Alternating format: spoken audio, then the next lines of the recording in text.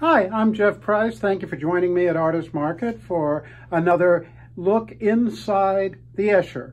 Today we're going to look at Three Worlds, which I think is one of Escher's prettiest prints. It's a lithograph, meaning that he drew it on a flat stone block with a greasy pencil, crayon type of thing. And then that stone was inked and pushed against a piece of paper. It's a very handmade process, although today there are lithographs that are posters and magazines.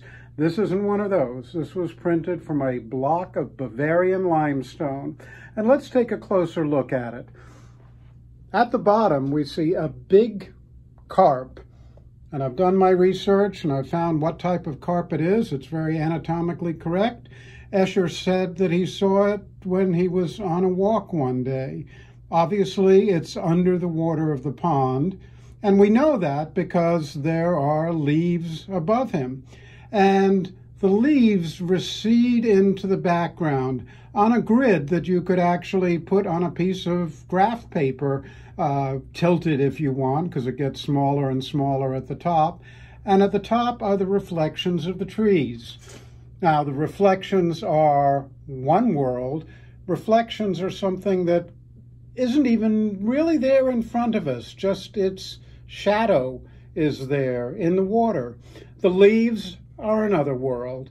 That's the world we see, and it is regular on a receding plane, and we don't even see the water, but we see that it's there because of the leaves. And because of the leaves, very clearly, this big carp is under the water.